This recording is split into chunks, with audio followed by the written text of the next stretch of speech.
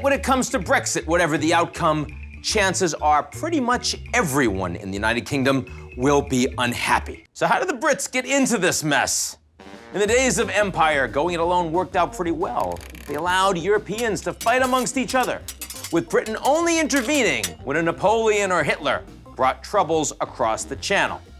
But World War II changed the math. It became clear that future European conflicts would be bad for everyone. Of course, even when they joined in 1973, the decision didn't come easy. The United Kingdom has stuck to its own currency, the British pound, instead of the euro, and many Brits never really made their peace with accepting rules made in Brussels. Others took issue with that whole free movement of people thing. To be a member means you have to welcome other Europeans across your borders. Spaniards and Greeks and Poles, oh my. And that's the not-so-subtle thing about this whole mess. Those foreign-born populations have risen inside the United Kingdom from 1.5% to more than 5% in the past decade or so, and that makes some people in Britain very nervous. Who knows? Maybe Mexico will just have to pay for two walls.